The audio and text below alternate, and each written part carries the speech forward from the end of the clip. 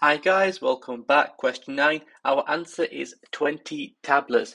So this question is an example of a BSA, so a body surface area, and a quantity to supply.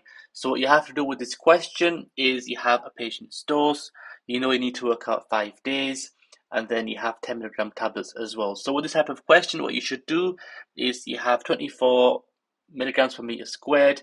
You need to work out the dose per day using the patient's BSA. So step 1, 24 times 1.83.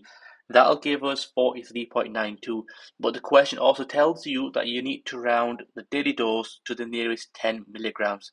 So therefore 43.92 becomes 40 milligrams. That is for one day. We need to calculate 5 days. So 40 times 5 is 200.